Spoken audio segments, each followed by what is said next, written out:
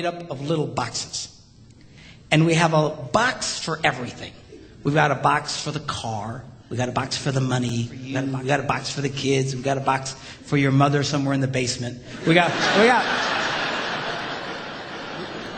boxes everywhere. And the rule is the boxes don't touch. Now, women's brains are very, very different from men's brains. Women's brains are made up of a big ball of wire. And everything is connected to everything.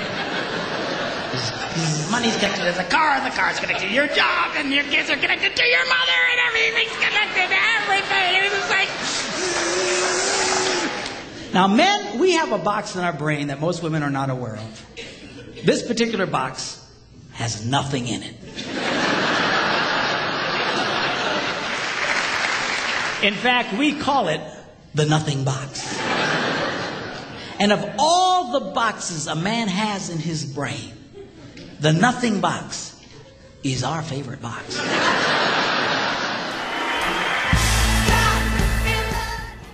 Oi, vou-te responder. Assim, diretamente, não sei se filosófica também, que é mais fácil. Na escola portuguesa, estava uma senhora que trabalha aqui, que é a Celeste, que é a nossa vizinha. Ela é a esposa do senhor que acho que trabalha no BCE. Portanto, saber quem são.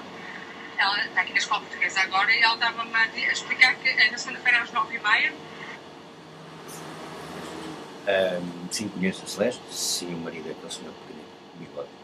Acho que eles são, todos eles, portanto, os três pelo menos, e são muito amigos da Susana. Eu sei que a Susana, a maioria diz que está sempre a Susana aqui. Sabemos miúdos, os pais no início falam, mas depois eles mandam os pais embora.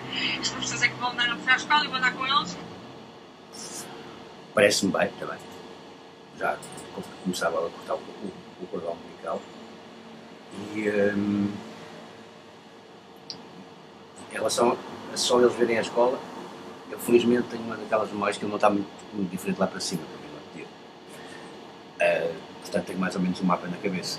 Ande ele na turma A ou na turma C, ou ela, quem lhe fizer mal, eu basta-me olhar uma vez e sei, se for preciso, como sniper. E em princípio até há 1 hora, depois já acho que à tarde já nem tem escola nem nada. Logo se verá, mas nós estamos aí às 9h30, só vamos embora quando nos mandarem mesmo embora. Chefe. Está bem, nós estamos aí às 9h30. Só vamos embora, só se me passares uma declaraçãozinha, eu apresentar lá na escolinha da Rádio Macau a dizer que o pai da minha filha, também sou minha tutela, não vai para a rádio chegar aqui até há 1 hora.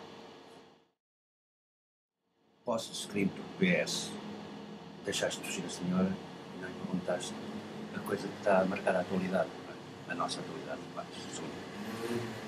Como é que é isso às quartas-feiras à tarde?